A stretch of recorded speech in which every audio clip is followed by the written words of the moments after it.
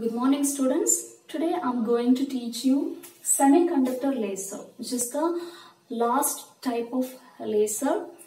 So semiconductor laser is very small laser. Okay, so the device is very small. It will be very less than millimeters.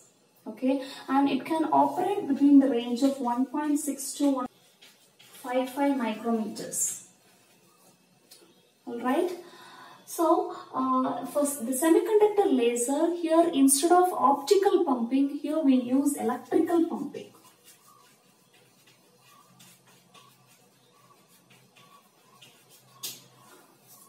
So, in order to excite the atoms, here we use electrical pumping. And the very good advantage of semiconductor laser is the population inversion is very high because the size of the device is very small. The population inversion we can achieve is very high compared to other types of lasers. Okay, so now let's see the principle of semiconductor.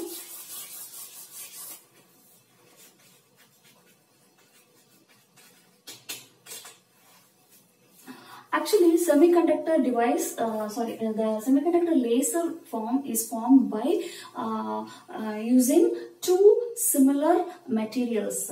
So let me start with the example. So the semiconductor laser here we uses gallium arsenide laser. So the substrate material is gallium arsenide. Okay, so above the substrate material, first N-type material is doped. So the N-type material here we use is aluminium gallium arsenide. Okay, so again a similar P-type material of same material, which is aluminium gallium arsenide, it is again doped. Okay, so when these two are doped, it forms a junction. Okay, a junction is formed. So this junction is called the active medium. Okay, so when the electrical pumping is applied over this semiconductor, so there will be forward bias between this N-type and P-type material.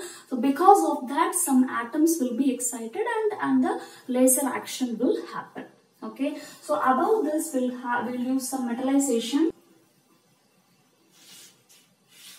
So in three-dimensional, if we draw, it will be like this. Okay, the substrate material will be like this, and in order to have the contact with the electrical supply, we'll be using metallization over this. So for that, we use a small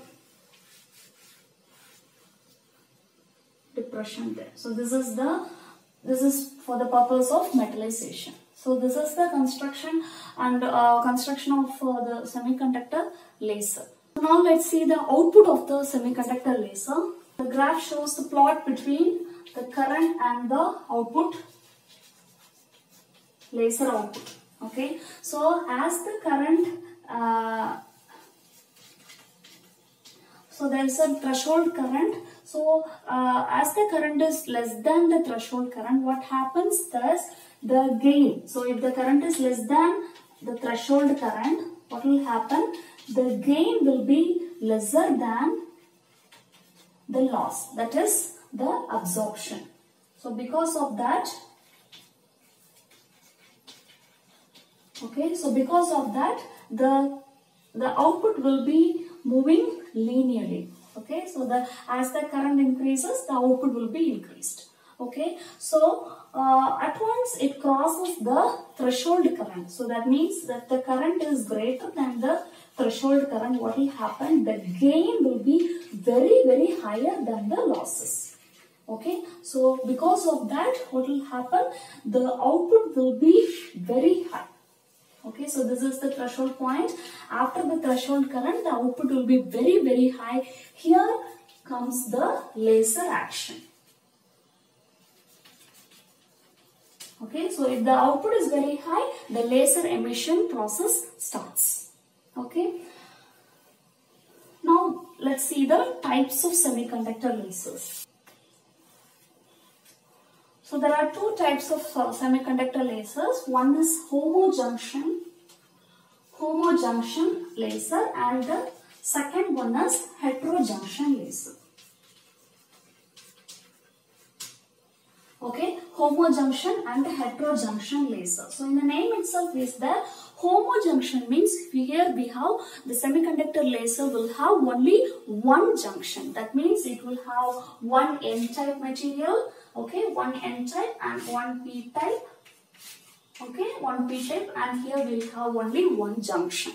Okay, but the drawback of this homo junction is as the temperature increases, the heat dissipation will be increased. So because of that, this type of laser will be used under very low temperatures. So this type of laser will be used under very low temperatures.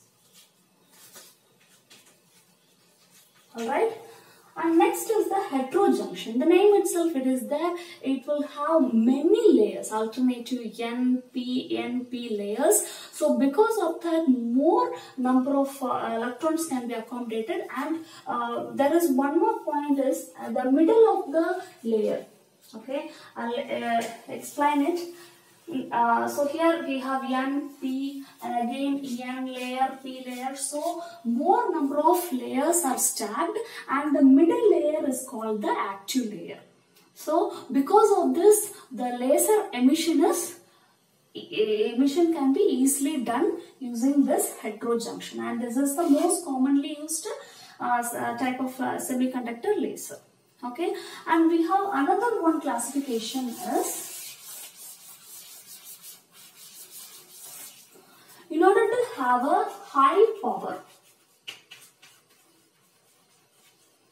okay, so in order to achieve high power, two modes of operations is possible in semiconductor laser. So first mode is single mode. Okay, in single mode what happens, only one semiconductor substrate is used and the output power we achieve is greater than 100 watts. Sorry, hundreds of megawatts. Alright, and the second mode is multi-mode. So here arrays of semiconductors are used. Okay, so that's the only difference. In single mode only one substrate is used, but here arrays of semiconductor substrates are used. Thank you, students.